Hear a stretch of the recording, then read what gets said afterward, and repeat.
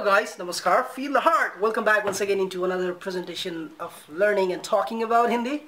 And today we're not going to talk about some Hindi relations, rather than we're going to talk about a question actually. It has been often asked to me by many people that if I learn Hindi language, is it going to help me to learn other languages as well? So that's the question, and I have given a really nice answer, and in fact actually I'm going to make a blog post on it. So link will be given in the description box below. Go through that and read everything. So before learning, before talking about this, I just want to talk a little bit the benefits of learning Hindi. Not only in the prospect of language, but also overall, what are the benefits of learning Hindi? So this video is more like what are the benefits of learning Hindi? Okay, so I have listed out a few things here. Okay. Oh shit. So the first benefit of learning Hindi. Hindi is fourth most spoken language in the world. Okay, over 400 people in this world speak Hindi. Okay, and in India, more than 41% speaks Hindi. So you can see how big population is speaking Hindi, and the number of Hindi learners is increasing every day. As you see, the evolution of internet has brought a huge impact on Indian people, especially. They are globalizing all over the world. Air, water, and Indians are found everywhere these days, okay? And it will be more visible in future. You will see people, Indian people everywhere these days, and this thing is going to be more in future, not less, okay? And of course, as Indian economy, I guess it's second most fastly growing economy in the world. So fastest growing economy, it means like lots of opportunities for the Western people, for the other people as well, to come in India, invest their time, invest their personality, profession, whatever, you will be get really nice paid here. If you work in India, you're gonna save a lot of money same time compared to other, because living is comparatively, I would say it's more affordable in living here, and you will save a huge money because salaries are really growing so fast, and especially when Western people comes, they are having a really nice salary here. Anyways, so the point is, somehow you're gonna be connected with Indian people in future more and more. That's for sure. You're watching this video today, and see after 3 or 4 years or after 5 years, you're gonna remember my words and my face maybe. So yeah, so if you want to have a deeper connection with the Indian people, you have to learn Hindi. Okay, you have to speak Hindi. English probably will affect their brain, but if you speak Hindi, you're gonna touch their heart. So make a deeper connection by learning Hindi. This is very important. Some bird is chirping here. Really nice. By the way, I'm in my mom's house here now in Viratnagar, Nepal, making this video. Soon I'm going to be, I'm leaving for Delhi. So I actually made a really nice post here. You gotta really check out. Okay. So next thing about the travel and like tourism things. If you see like Indian culture, the religious thing, spiritual thing is very famous among Western people, as well as other part of the world, yes, like in many part of the world, like Indian culture, language of course is beautiful, it's incredible, colorful, it's beautiful, everything is nice. So a lot of travelers come India to explore. Things are cheaper as well. If you are a really travel geek, then come India, come Nepal, come this part of the world, like this Asia. Okay, Asia is really very affordable to travel. So, and India is one of the really nice place to travel around. Okay, so in these places, if you speak Hindi, that's gonna be awesome. Because I told you already, like more than 41% people speak Hindi in India, and not only in India, even in Nepal, people understand you Hindi.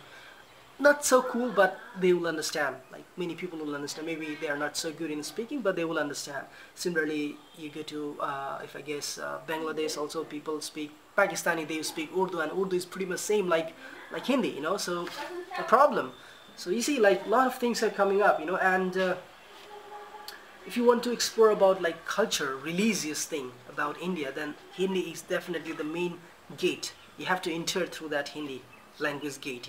Until you don't cross that barrier, you are not going to be able to learn those things. Okay, if you want to really get in touch with the real stuff, with the original stuff, the only through is Hindi and Sanskrit. Okay, yeah, like if you want to really explore the oldest language, oldest cultural things, Vedas and those everything, this is going to be really helpful, okay? You know, Hindi language is really poetic language. You have to understand one thing. So your poetic examination can be checked in Hindi language, how much poetic you are. Well, now let's talk about how Hindi language will help you to learn other languages that is found in India as well as in the Indian subcontinental region. Okay, I have made a small list. Okay, the first is the oldest language I will talk about in the eastern side. If you come, it's Sanskrit. Okay, Sanskrit is the mother of all languages that you will find in Indian subcontinental region. Okay, so the writing style Sanskrit use is called Devanagari script, and the same script we use in Hindi. Even little less part, not the whole, but only few things we leave. Otherwise, everything we have adapted from Sanskrit to Hindi. So learning Hindi will definitely enable you to learn Sanskrit, and then you go to the spiritual world and religious stuff of Hinduism and whatever you want, you know. So like learning one of the oldest languages is a proud in itself, right? So yeah, and next thing is Nepali. Nepali people speak Nepali language, but Nepali language and Hindi language is quite similar. Many words are similar. I will say like 25 to 30% it's same, okay? And words are pronounced a little differently, and we have the same writing system again, Devanagari script, okay? So if you know Hindi, you can travel in in Nepal somehow. You don't have to, I mean, it's always better if you learn Nepali here, you know, but I would say like many people understand Hindi here, so it's gonna be easy. It's not gonna be worse like English. Okay, like if you're in Kathmandu or in cities, people speak English. Many people speak English here. Not good, but yeah, you know, okay. But always, I mean, that's what I'm saying. Like it's a periphery. Learning Hindi will help you in learning Nepali for sure, because script is same and 20 to 30% words are also same. Okay, because all are like originated from, rooted are all these languages are rooted in Devanagari. In Sanskrit language. Okay. Next one is Gujarati. Yes, their script is also pretty much same. A little bit like curvy things, like a girl curve. I'm just kidding. Emma. Oh. Anyway, so little I see like, you know, that's twisted up, but they are also using Devanagari script. They don't give the upper line, and only few differences are there I have found, and even the words are pretty much similar like in Hindi. Okay, because all are originated from Devanagari. So if you want to learn Gujarati, and if you're learning now Hindi, that's going to help you. Next one is Bengali. Okay, if you want to learn Bengali, again, like a lot of words in Bengali language and Hindi language is similar, right? So, though Bengali use different script, so many words are similar in Bengali language. Similarly, like Bhojpuri and Awadhi language, they are pretty much Hindi, a different form of Hindi. You know, when I was reading about the evolution of Hindi language, which came into an action around 1180.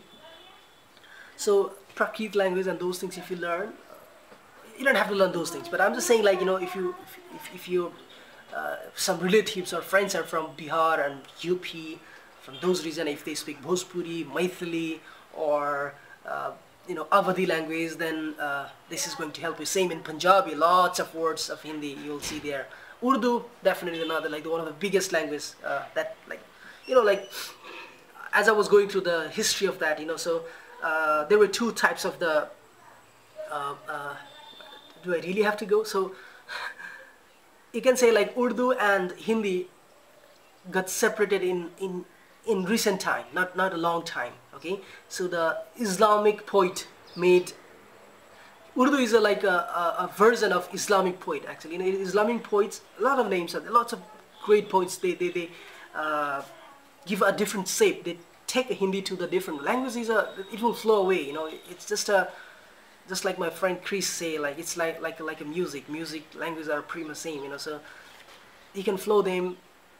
It has its own way of living, you know. The language over the period of time, it becomes easier and easier because they don't want to go the complex things. Just I want to say like the Urdu and Hindi are not so different because they all have evolved from the same place. Okay, so I'm not going to talk about here the difference between Urdu and Hindi, but just I'm saying like learning Hindi will definitely enable you learn Urdu, though they use now different script. Okay, you'll see when you see Bollywood movies, you're gonna see lots of Urdu and Hindi. Like there are lots of benefit of learning Hindi language. So if you think there are some more benefits of learning Hindi language, and if you have something more to talk about Hindi language, anything, then let's just start conversation. Let's just start interacting in the comment section, and if you're watching this from the blog post, let's do there, alright? I'll be there, you'll be there. So let's talk about this, and let's clear each other's doubt, and let's talk about Hindi, simply, right? Because I'm a Hindi guy. Lots of people say like a Hindi guy from the next to your door. Alright, so guys, if you like this video, please don't forget to subscribe me on the YouTube, and catch me also on Facebook and Twitter. I will see you guys in the next video relations. Till then, bye bye.